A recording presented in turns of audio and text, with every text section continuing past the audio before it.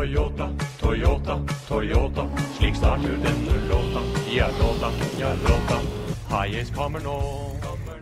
Here's how I remove the fuel tank from my 91 Hiace LH119. Start by dropping the spare tire. And it takes a 13mm socket. The 12 point fits on that little square head bolt. And there's a collar that goes with it. I'm going to put this aside and save it, even though I might not be reusing it.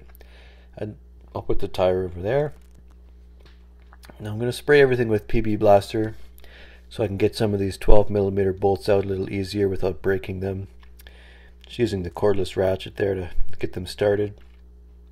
And hopefully I'll be deleting this bar, the spare tire carrier, from underneath and not keeping the tire under here.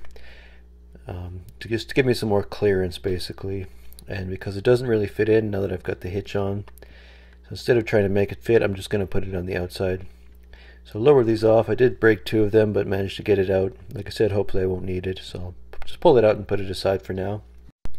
Using a combination of these male barbed ends and a female collar, I was able to reduce the fittings for the correct sizes for this cheap transfer pump I got at Princess Auto. Then using some of these female caps and the male double ends, I'm able to cap off the rest of the lines. So I'm just going to pull the main line, the return line, and the vent off here and cap them so that I don't get any diesel leaking or any smells in the shop while I'm doing this. And pulling the clamps back, I'll just take off this filter from the main line of the tank carefully so I don't get diesel in my eyes. And I'll just cap that off for now. I've connected the transfer pump to the main fuel line using those reducers. Using the pump, I started to draw diesel out into this jerry can. Open this up so that I can let some air in, and so hopefully it drains quicker. And once it started flowing, it just kept flowing basically until the tank was pretty much empty.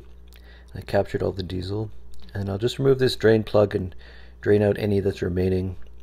A little bit came out there, and it was surprisingly clean. I was very impressed with how clean it was. I was expecting a lot more dirt.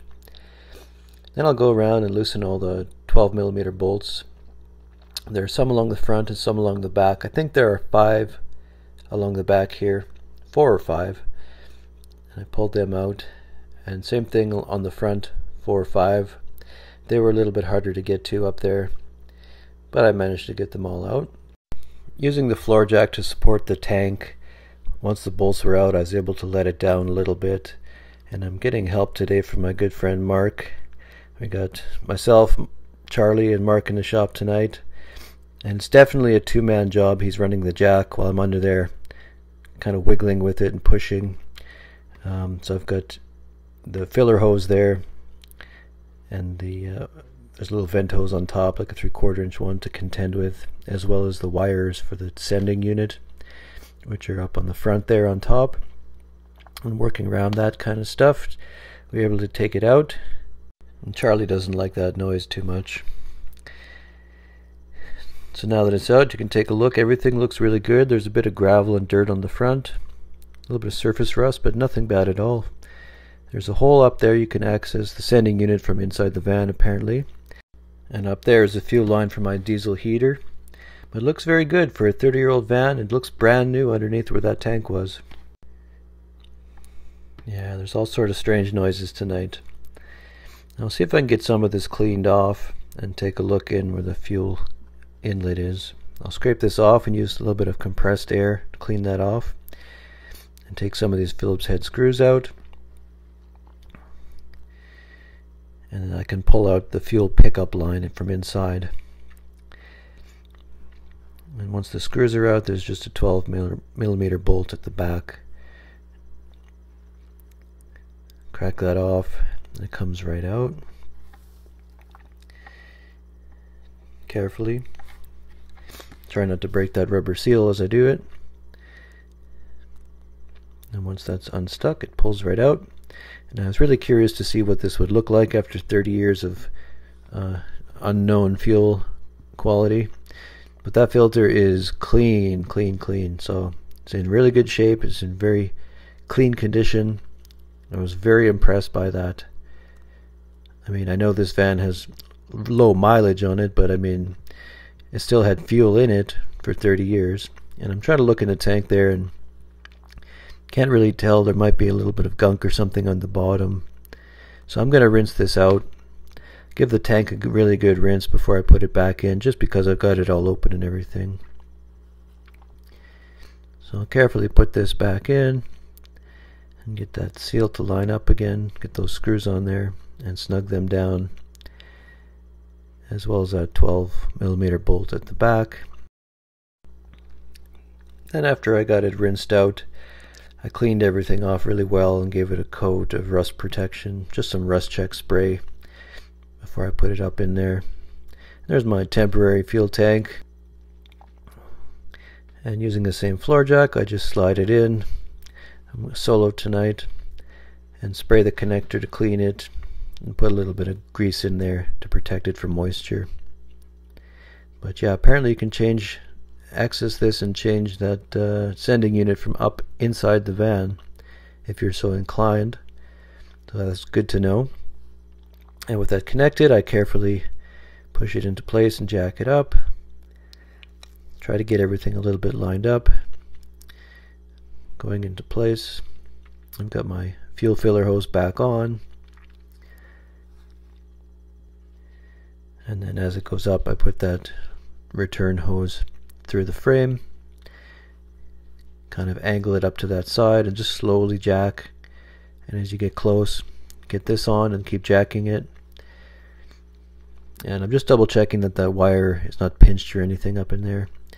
And before I put the bolts back in, I give them a little bit of thread locker. Just some red Loctite so that they don't loosen out over time or anything like that, because that would be bad. And snug it down with the ratchet. And just rinse and repeat on all of these. Try to get them lined up. It's pretty close. Once you get one or two started, they all sort of line up. And I just did the back first and then worked my way to the front. And then once they're all in and just sort of hand tight, I came back and snugged them all up nice and tight.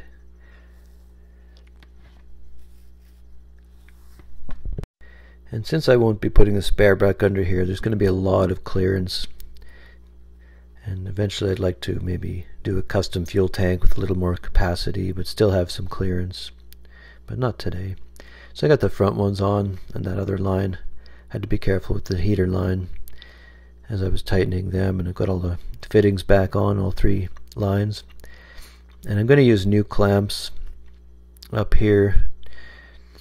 I took the wire clamps off. They were kind of corroded and hard to take off, so I'm just going to replace them with new hose clamps. And there was a guard on here originally, which I haven't been running for years just because it's in the way, and it's still in the way, so I'm not going to put it on. I'm not going to try to modify it either, because I think things will just get stuck up there. But I just put these regular hose clamps on because that's what I had, and don't think I've ever had one fail, whereas the wire ones are sort of an unknown of unknown quality to me, so they're a little bit different from factory, but I'm sure they'll be equal or better to what was on there from factory. Just snug them up nice and tight, and there's the old wire ones that came off, kind of crusty looking, so not that I don't trust them, but I know what I'm going to get if I use those other hose clamps. So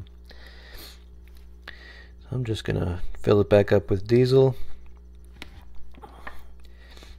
And I'm just using the same diesel that came out of the tank. It was clean, and I don't see any reason not to put it back in. There was nothing wrong with it, I don't think, so I'll put that back in. Tank is as clean or cleaner than it was, and the jerry can was clean, so put that back in. Try not to make a huge mess all over everything, like always happens when I fill something up with a jerry can. I always end up half of it on the side of the vehicle, half of it on my pants and shoes and the floor, but I was pretty careful here. wiped up everything with a rag, any drops that did drip out. And we're good to go. Toyota, Toyota, Toyota, som sponser denne låta. Ja, låta, ja, låta. Hiace vår venn, overalt så imponerende.